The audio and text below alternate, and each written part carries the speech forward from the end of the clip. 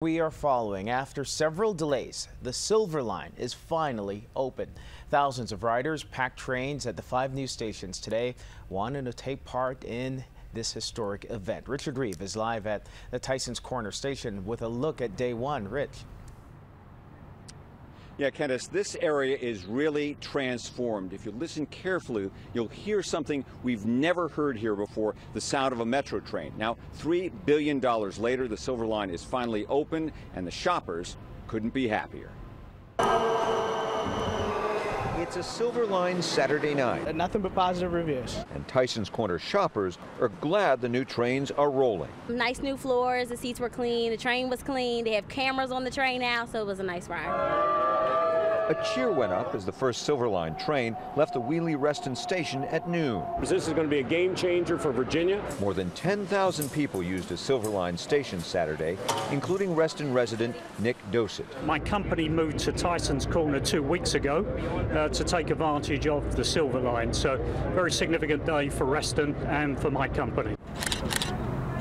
Shutterbug Nicholas Lee has photographed every station, happy to be above the traffic and not in it. Going by a regular bus takes forever.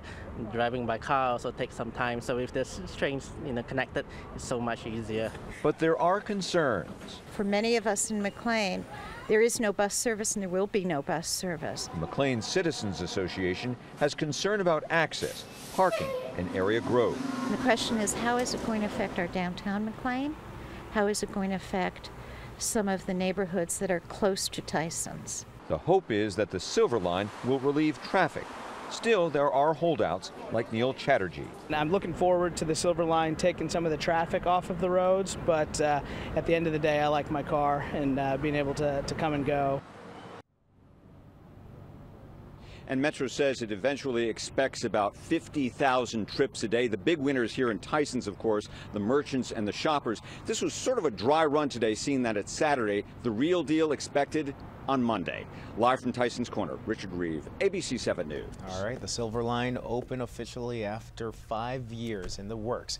All right, this afternoon's opening only included phase 1 of the Silver Line. Work is underway on phase 2 of the project. It'll extend more than 11 miles to 6 new stations, including Dulles International Airport.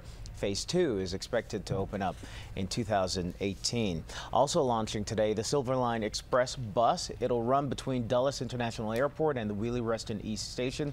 Buses will operate every 20 minutes every day and every 15 minutes during rush hour on weekdays.